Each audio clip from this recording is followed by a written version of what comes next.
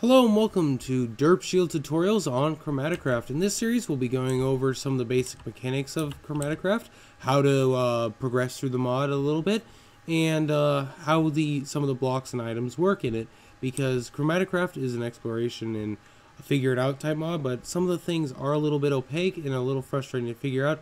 So if you don't mind a little bit of spoilers, I will be showing you how to use some of the more complex items. Alright, so first off, when you start into the world, you will start with a Chromatic Lexicon. I just have these items for movement, so ignore them. You will need to craft yourself an elemental manipulator pretty soon. You'll get these crystal shards right here by finding the cave crystals, which also happens to be what I suggest to do for your first progress flag. Luckily, I know where one is, and it's right down here. It is a pink cave crystal. You'll notice that we gain the tangible energy up in the upper right hand corner.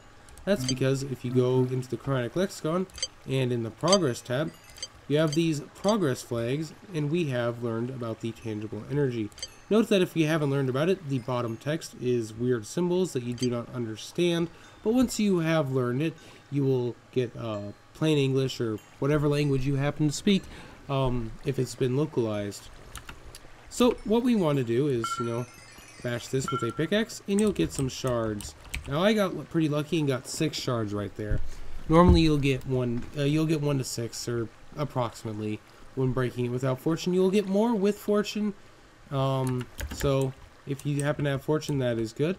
The next thing that I suggest that you do is find yourself a pylon. Note, I would not suggest doing this with many pylon colors. Colors that I would suggest avoiding like the plague is Kajani, which is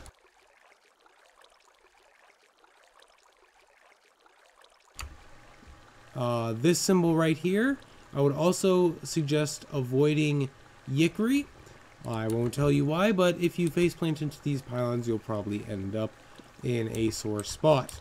But anyway, you'll need to make your way over and get in range and directly look at the crystal pylon.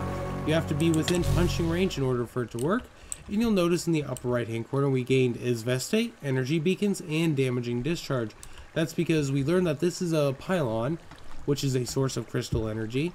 We learned that it is the color green for Isveste. We also learned that pylons are mean and will attack you if you are nearby.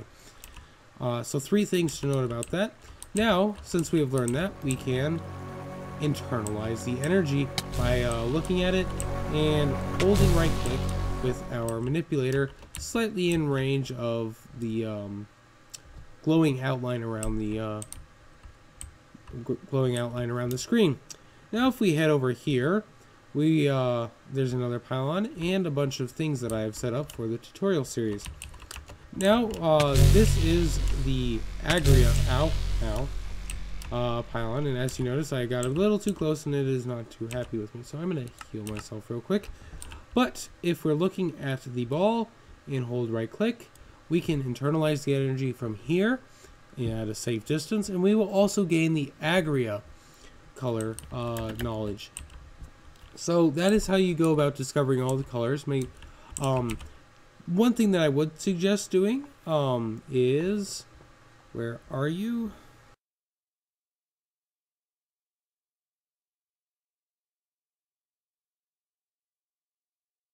Is to make yourself one of these crystal compasses. But I'm pressing R on here right now trying to make the recipe. Oh, I can't make it like that diamond pickaxe. I wonder why. Well, that is because we do not have the fragment for it. Fragments are gained from the Chromaticraft structures. In the chests. I'll let you find those on your own because that is part of the exploration of the mod.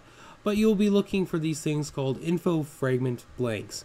But when they enter your inventory, you'll notice that they get turned into, this one got turned into casting table, and it'll appear in the upper right hand corner.